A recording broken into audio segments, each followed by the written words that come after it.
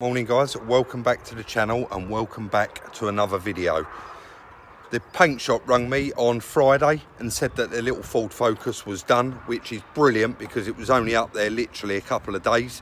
We're going to head up there now, pick that up, bring it back to the yard and do all the little jobs that need doing on it today, have it tracked up, have it washed.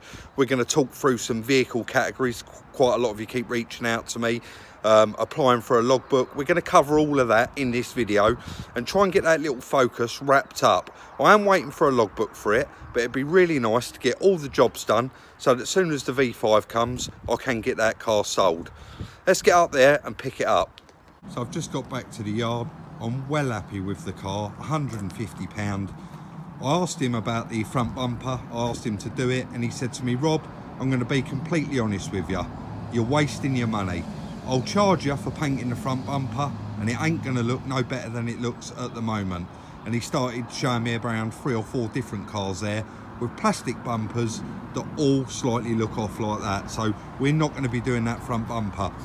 Quite a lot of you reached out to me about the dents that was running through these 2 doors here. I have had those done. I said to him, can you do them while you're there? And he said, yeah, absolutely. So both of them little dents in them doors have been done. And then of course we've had that back wheel arch repaired and painted. So overall for £150 I really can't grizzle. Quite a lot of you said to me, get this dent done in the door. It is a tiny little mark. We're going to be polishing this door up. Guys, it was not worth doing that dent in the door, so I have left it as it is. But let's stop waffling on, get it unloaded and start doing all the little jobs that need doing on this car. Wheel arch liner and the sponge that goes in the back of the wing. The ECU box is still not arrived, but I will be doing that at some point. I'll do a little sneak peek on Instagram of me fitting that, but I do want to try and get the car buttoned up for you today. And for me not, you know, for me to do that, I would have to hold this video off for another couple of days. Also, quite a lot of you will notice that door handle. I forgot to get him to do it, so I'm going to pop that back up there. But again, that can all be done whilst I'm waiting for the V5. A couple of you mentioned, it was only a couple of people, Rob, what do you do with all the scrap? We do save it up, and once a month, once a quarter, depends how many, you know, how much we get, we do load it all onto the back of Chrissy's truck, everything that we get, and we do take it and scrap it as and when the scrap box is full up. So if that would make an interesting video, we're going to do that tomorrow. Let us know and we'll do a bit of a thing on that. We're going to be taking the metal to one scrapyard. We've rung around, got the best price, and then we'll be taking the batteries and the wire and bits and pieces to another scrapyard. So yeah, let us know what you think about doing a video on that. But I've just got these out. I've got to take the bolts out to bolt that front bumper back on. We've got a bolt down here for the wheel arch liner. So you never, ever, ever throw parts away until you are completely finished with the car. I won't be unbolting that because it just fell off. How lovely was that?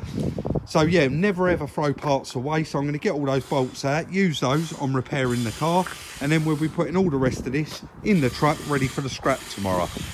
That's enough talking, let's get on with the job. I'm into the workshop, get some tools, and as usual Chris is busy.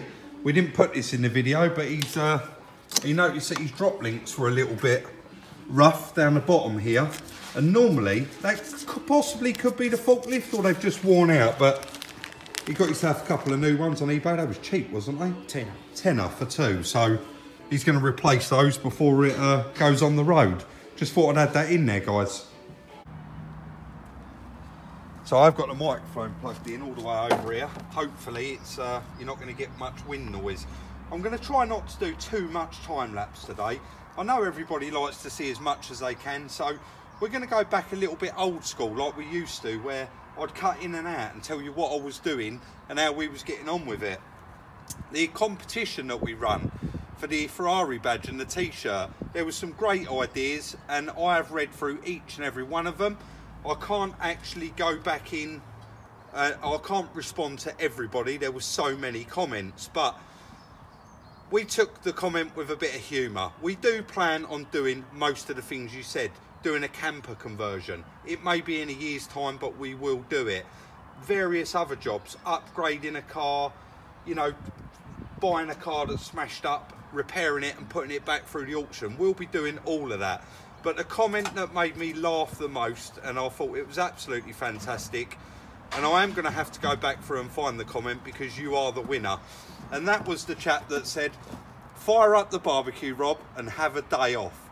And that really did tickle us, and we plan on doing exactly that. So that's brilliant, and you have won them items, and I will be in touch regarding that. The other thing I just wanted to quickly put in, quite a lot of you reach out to me and I don't genuinely get the chance to do it, and that's shout outs. A lot of you do ask, and every time I do get 5 minutes like now, I will try a couple of you, but I can't promise you that I'm going to do it, and it is, you know, there's too many to shout out. But a couple of people that have repeatedly said, Rob, give us a shout out, which was Side Bob Bill, and he also said he's going to visit the merch store. Zoe Kemp and family, and that was from your husband. Ross McLaren from Brisbane, thank you very much, Ross, for watching all the way out there. Thomas Beasley and Andy and Joan Richardson, thank you all very much, and I hope this is what you wanted. Let's stop waffling on and get on with the job in hand.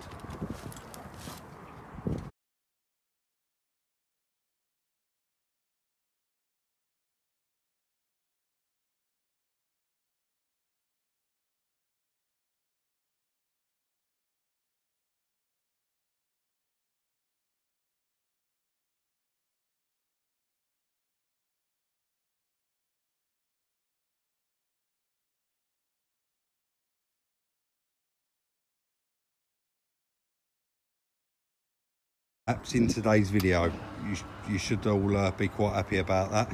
I've got the wheel arch liner in there. I nipped up the steering drumstick or steering arm, whatever you'd like to call it. Put all the bolts back in the wheel arch liner. Put the bolts back in the wing, so that it, the bumper, so that it met the wing. And yeah, just cracked on, stuck that little black trim back on there. So we're now going to take it down for a valet, and then we're going to take it over to the tyre bay and have the full alignment done and wheel balancing and get that front passenger side, driver's side tyre sorted. So even though we did that tracking, well, we literally didn't do anything, we just put the steering arm on, it actually drives really, really nice, this car. The steering wheel's dead straight and you can let it go and it goes in a dead straight line. So I'm not sure how far that out it's going to be. It's definitely got to be out, but it's certainly drivable. We're going to head there first and get the tracking done and actually have the wash done after. I don't want to make all the tyres all greasy and with tyre shine on them, because the chap's going to be doing the tracking, he's going to get it all over his hands. So let's go and get the tracking done first, and then we'll go and have it all valeted after. So I was just going to spin the camera around and talk categories, and once again we catch the Kingsbury Bridge heading over to have the wheels balanced and tracked. So I'll spin this round and we go through that while we're sitting here, because it probably will take quite a while. The boat's a long way away. So guys, quite a lot of you do reach out to me in various videos asking about the V5 logbooks for the cars. How do I go around? How do I get around it? How do I go about it? There's no getting around not having a V5. It's nigh on impossible to sell a car without a V5 unless you know the person you're selling it to and there's no keeper on file. We'll get into that in a moment. But applying for a V5, a lot of people reach out to me and say, do you put your own name on them? Do you put, what do you put on the V5? Do you pay for it, etc, etc. Now, unless your vehicle is a category S, you do have to pay. So let's talk about the Focus in particular. I've rung DVLA. I'll put their number in the description. You can ring them about any car and they won't answer who owns the car or anything like that, but they will answer, has the car got a keeper on file? And they'll say to you, no, that car is in the trade, or no, it has a keeper. So this Focus has a keeper. So I filled out a V62 application. Very, very simple. Name, address, make, model, chassis number, registration, the reason you haven't got a logbook, Cat C, Cat D, etc. So I'll fill it out and always put my trade name on the V62 because that is what I'm selling the car under. And most car traders will put their trade name on the trade slip and have the V5. That's how it works. A lot of people say you can go and tax the, you can only tax the car at the time of applying for the logbook V6 via V62 if there is no keeper on file. And even if there isn't a keeper on file and your car's a category S, when you tax it at the post office, you do have to pay the £25 fee for a V5. You will get that refunded eventually from DVLA, but you do have to pay the fee. So that's pretty much the situation with a logbook. I have tried sending them before, recorded delivery. It takes even longer because they sign for it. It sits there for over a week before they get round to opening it. So I'll just send it first class all the time and write the address on the envelope. DVLA Swansea, SA99 1DD. I've done it hundreds of times, so do remember it. And on the back of the envelope, I actually write on the back, V62 application. So that when it arrives their end, they see that and know pretty much what department to send it to. And I feel that speeds up the process. It may not, you know, it's just a myth and I've always done it. And right at the bottom of the form, when you tick it's a Cat S, I always put on there Copart and the lot number, insurance loss. Again, you don't have to put that. I'm not sure if it makes any difference. I always have, and I suppose I always will. So that is pretty much it with the V5s. They do take up to 6 weeks, and when they got a keeper on file, the process is they will now open my application and they will write to the previous owner and say, do you still own this vehicle, or has it been, you know, have you got rid of it, basically, regardless of whether it was insurance, sold it or whatever. And they have to allow that original owner 14 days to respond. That might be wrong, it might have changed to 7, but I'm sure someone will correct me if I'm wrong. But that is basically the process. And if they don't hear from them, then they'll issue you a V5. If they do hear from them, they're going to issue it to you even quicker. So I'm not going to waffle on too much more about that. That's the basics. The bridge is down now. It has been about 10 minutes sitting here. So we'll leave it there. We'll go and get the tracking done and we'll do the categories right at the end of the video. So this is that front tyre I was mentioning earlier in the video. It's got no tread on the inside or the outside of it, and it's split and you can see the wire through it. It's on the ramp, guys. All the alignment gear is on there now. They're just setting it all up. Unfortunately, I'm not insured, so I can't actually go in the garage.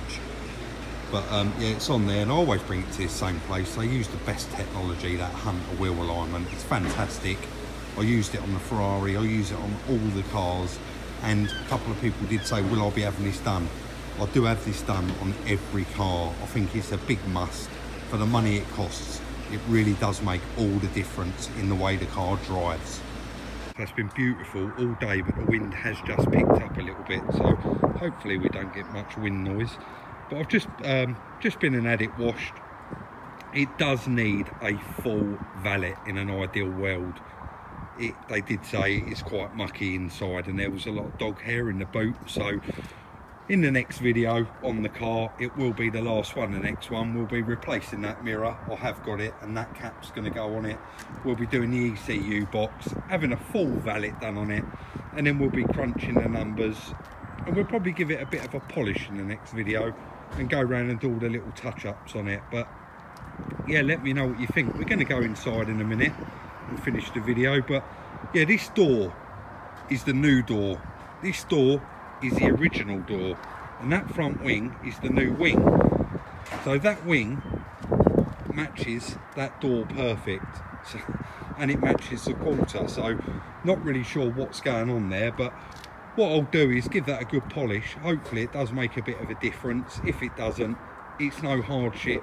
I've rung the guy that I got the back door off and the wing, and he has got that door, so we may have to swap that out. So yeah, that is pretty much it. I will just quickly show you inside how it's come up. Obviously we do need to get these seats properly washed because they are quite stained up, but they've given it a clean out and said it does need a full valet. If you look up the back there on the headlining, it's quite mucky, and up there as well. And like the sun visors, really bugs me how grubby they get. So we will have all that done, and I'll just show you in the boot. They've probably hoovered up, I would say, 80% of it, and it's still covered in dog hair. So we've got to get this out and get it all shampooed, because it's quite smelly as well, like the smell of dog. So let's go inside. Right guys, so we are still trying to work out the medium with the videos, the length. I know when I first started out, we was doing videos around 10 minutes, and everyone said, oh, we really want longer videos. And then I went through a stage of where I was putting out really long videos, and it was taking me over an hour to upload them, like well over 20 minutes. And a lot of people wasn't sticking around to watch those videos. They said that they was far too long. So we're trying to find a medium. In this video today, the main things I wanted to do was get that car done. I really wanted to try and get it all wrapped up, but there's going to be obviously one more video on it. I wanted to do the shout outs, I wanted to do the categories, and I wanted to do the V5. Unfortunately, the video has got quite long already. It's quite late in the day, and I'd really like to get this out there for you this evening. So what we're going to do, I do hope that you don't mind, I know I said we was going to do it at the beginning of the video, is we're going to hold the categories off and do that in the next video. Just, it breaks it down a little bit, and otherwise it's too much information in one video anyway. So I think we covered the V62 form for the logbook today, and everything else that we needed to do. Sorry, I'm sitting here rubbing my hands together, it's very cold. Let us know what you think on the length of the video. What else have I got to say? Check out the merch store, the link is in the description. I always forget to say, guys, turn on that notification bell so you don't miss any of our videos. Like, subscribe and share. I want to thank each and every one of you very much for watching, and we'll see you tomorrow in the next one. Let us know if you want to see that scrap video in the comment section, and we'll film that as well.